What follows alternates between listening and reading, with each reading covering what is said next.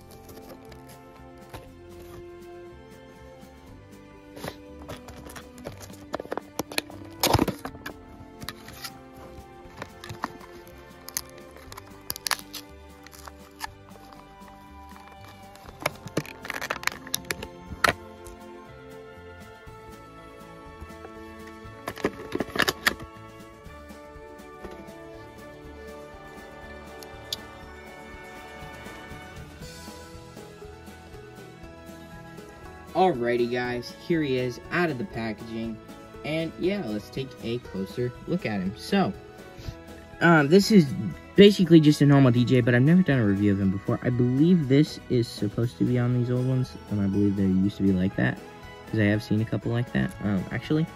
But yeah, so, taking a look, he's got a nice, despicable looking expression on there, and then a little dark blue right there, and you can see the, front lights, there we go.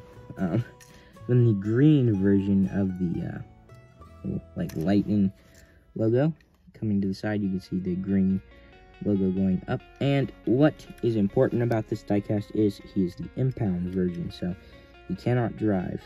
He's just kind of stuck. So, you know, he'd be... yeah. So, you see some dark blue down there. And then the stripe continues up here. On the back, you can see his nice radio station, which looks pretty cool. And you see it's set to the song that put Mac to sleep, I believe.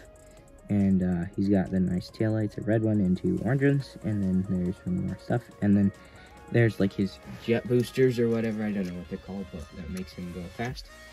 And yeah, and I'm going to see if I have him up here, do a comparison with... let's see here. I don't know. Let's see. Yes. Here he is right here. Here's the Thailand version, and then here is the. I know it's in bad condition, so forgive me, but this is my old Wingo. Hang on, we'll take a look at them together. But this is the, just as a comparison. And then, we're just going to be taking a look at the three of them. So, there we go. So, right here, this is the impound version. He's basically the same thing as this version. This version is Thailand, so a little bit more detail on this one. The 2020 release.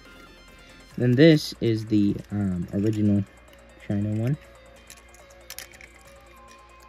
So you can see the blue rather than green. Has pretty much the same back. Different side. And yeah. So that is it for this video, guys. I hope you guys did enjoy. If you are new, please leave a like, comment, share, and subscribe. And I will see you guys in the next one. This is RSS signing out. See ya.